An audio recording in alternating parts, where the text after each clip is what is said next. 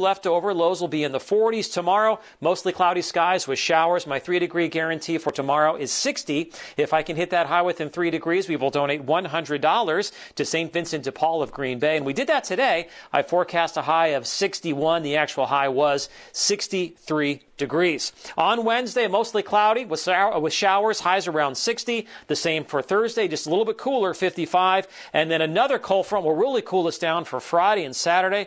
Some frost is likely in the morning across parts of the area. Afternoon highs struggling to hit 50.